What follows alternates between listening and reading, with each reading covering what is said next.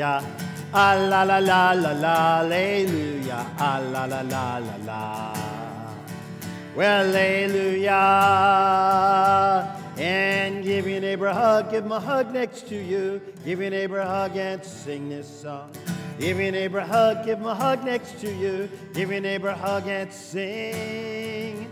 Well, singing, ah la la la la la, Alleluia, ah la la la, Alleluia, ah la la la la la, Alleluia, ah la la la la la. Well, Alleluia.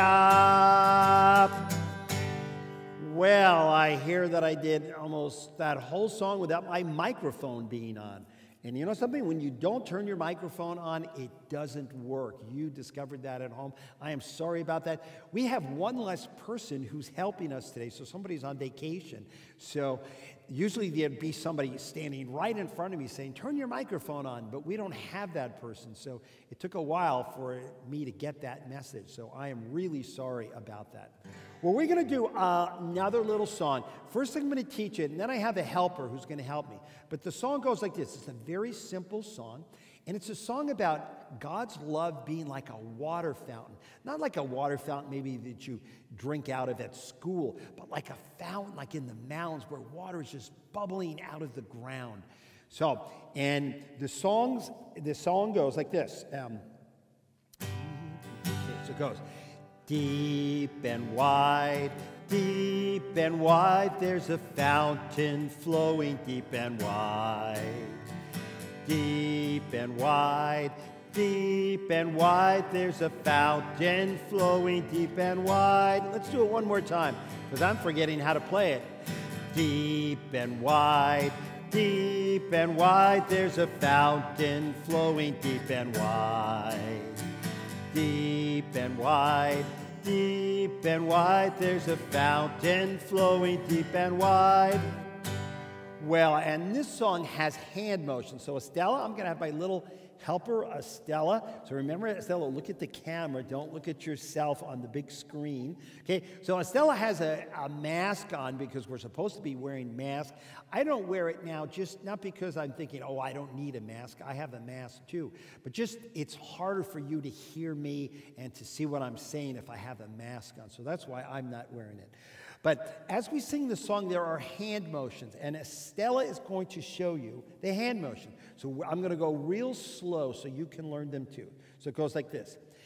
Deep and wide, there's a fountain flowing deep and wide. Deep and wide,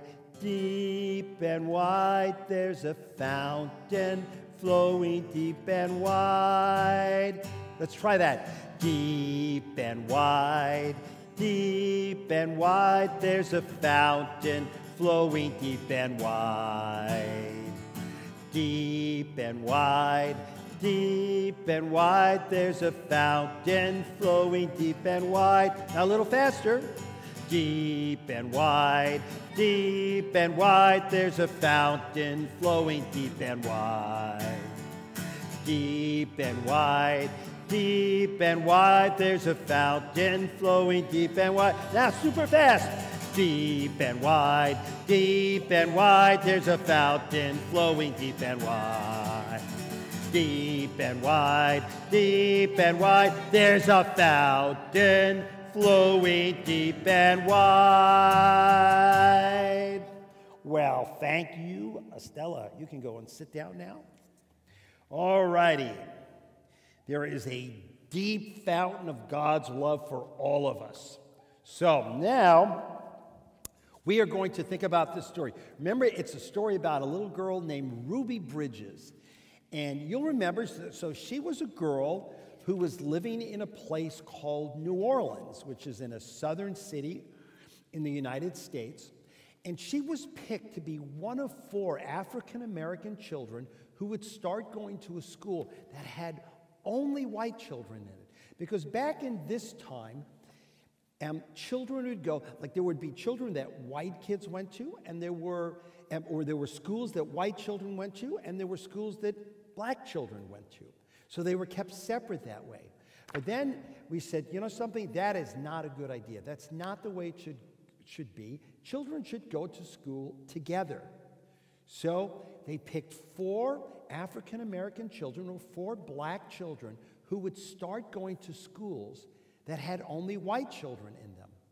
3 of those African American children went to one school, but Ruby Bridges, all by herself, went to another school.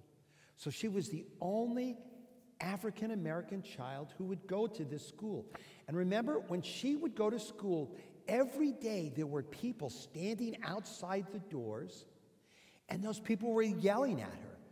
They were booing her. They were saying terrible things because they didn't think that black children should go to school, to the same schools that white children were going to. So they were saying terrible things to her. And they were so terrible and it was so scary that actually it was like, almost like army people had to be going with her, taking care of her, protecting her. So now we're going to keep reading her story. And you're going to see on the screen what the pictures look like as I just read. It says, the white people in the neighborhood would not send their children to school. When Ruby got inside the building, she was all alone except for her teacher, Mrs. Henry. There were no other children to keep Ruby company, to play with and to learn with, to eat lunch with. Can you imagine if you went to school and you were the only child who went to school? There were no other kids in school, not one other kid. You were the only kid in school. That's what happened to Ruby Bridges. She went to school and she was the only kid in the whole school. But every day, Ruby went into the classroom with a big smile on her face, ready to get down to the business of learning. She was polite and she worked well at her desk, Mrs. Henry said. Mrs. Henry is her teacher. She enjoyed her time there. She didn't seem nervous or anxious or irritable or scared. She seemed as normal and relaxed as any child I've ever taught. So Ruby began learning how to read and write in an empty classroom, an empty building. Sometimes I would look at her and wonder how she did it, said Mrs. Henry. How she went by those mobs and sat here all by herself and yet seemed so relaxed and comfortable. Mrs. Henry would question Ruby in order to find out if the girl was really nervous and afraid, even though she seemed so calm and confident. But Ruby kept saying she was doing just fine. The teacher decided to wait and see if Ruby would keep on being so relaxed and hopeful, or she would gradually begin to wear down, or even decide that she no longer wanted to go to school. What would you do if you were the only child going to school? Would you start feeling sad after a while? Maybe you would say, you know something? Nobody else is going to school. I don't want to go to school all by myself. So the teacher's wondering what Ruby's going to do. Then one morning, something happened. Mrs. Henry stood by a window in her classroom, as she usually did, watching Ruby walk toward the school. Suddenly, Ruby stopped, right in front of the mob of howling and screaming people. She stood there facing all those men and women. She seemed to be talking to them. Mrs. Henry saw Ruby's lips moving and wondered what Ruby could be saying. The crowd seemed ready to kill her. Wouldn't that be super scary? The marshals were frightened. The marshals are like the army people. They tried to persuade Ruby to move along. They tried to hurry her into the school, but Ruby wouldn't budge. Then Ruby stopped talking and walked into the school. Look at that picture of Ruby there. Look at her standing with all those people yelling at her, and they're shaking their fists, and they're super scary. But she wouldn't move. She just stayed right there. But then she stopped talking, and she goes back into her school. When she went into the classroom, Mrs. Henry asked her what happened. Mrs. Henry told Ruby that she'd been watching and that she was surprised when Ruby stopped and talked with the people in the mob. Ruby became irritated, which means Ruby got a little bit mad. I didn't stop and talk with them, she said. Ruby, I saw you talking, Mrs. Henry said. I saw your lips moving. I wasn't talking, said Ruby. I was praying. I was praying for them.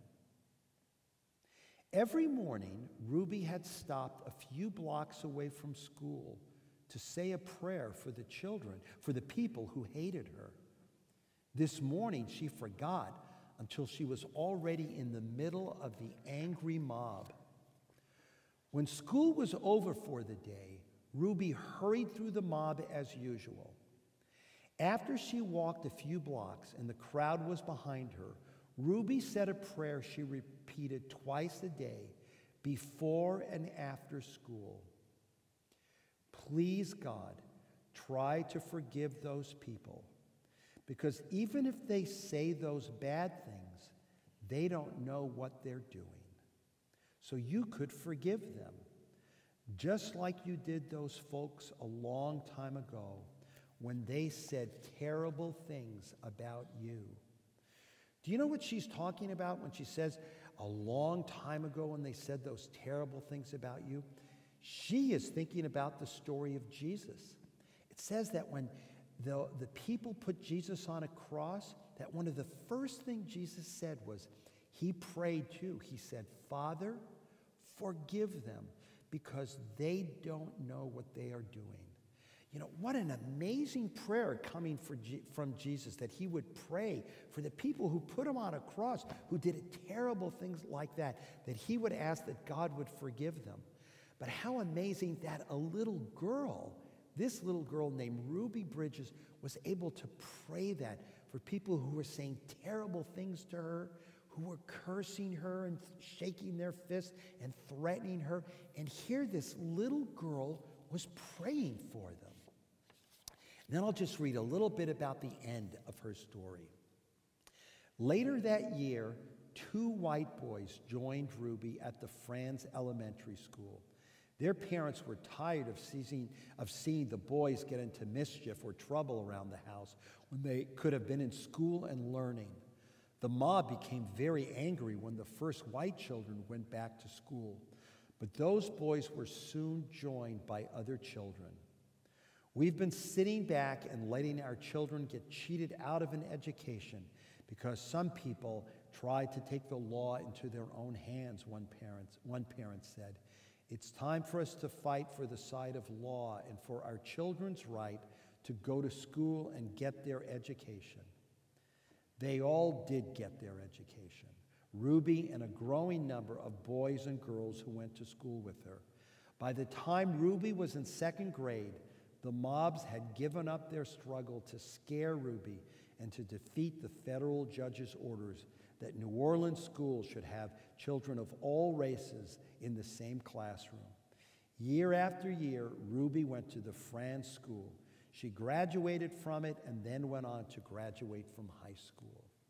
What an amazing, brave little girl. You know, and this is a story that tells me that one of the things that made Ruby the kind of girl that she was she knew God's great love for her. She knew that what we just sang about, that fountain, deep and wide, that fountain of God's love was bubbling up in her. And even when people were saying terrible things to her, she had a fountain of God's love. You know, I want you also to have a fountain of God's love in you, to know that no matter what is happening, no matter if we are scared because people are getting sick and our country is having some troubles, that you will know that the fountain of God's love is inside you. And that fountain is stronger. It just lasts forever, and it's bigger than anything else that is going on in our world. Well, we're going to sing another song. So this will be another new song. This is a nice little, just a sort of a little kid song called Praise Him, Praise Him. And it goes like this. Praise Him, all you little children. God is love, God is love. Praise Him, all you little children. God is love, God is love. You sing that with me. praise him, all you little children. God is love, God is love. Praise him, all you little children. God is love, God is love. Now we'll sing thank him. Thank him, all you little children. God is love, God is love. Thank him, all you little children. God is love, God is love. Now we'll sing love him. Love him, all you little children. God is love, God is love. Love him, all you little children. God is love, God is love. Do you think that Ruby Bridges loved God?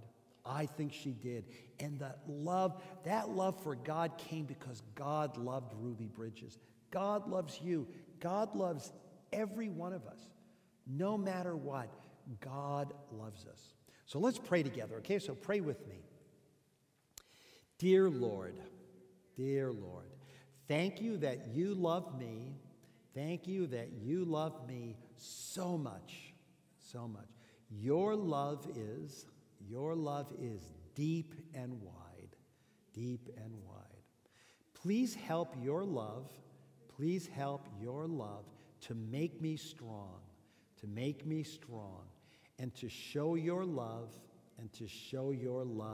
to others. In Jesus' name I pray, amen. Well, that's it. I'm glad you were with us today. Sorry for sort of some of the problems that we were having. I'll try to do a better job next week. I'm going to send you out and send you on your way with Deep and Wide. Here we go. Can you do the hand motions with me at home? Deep and wide, there's a fountain flowing deep and wide.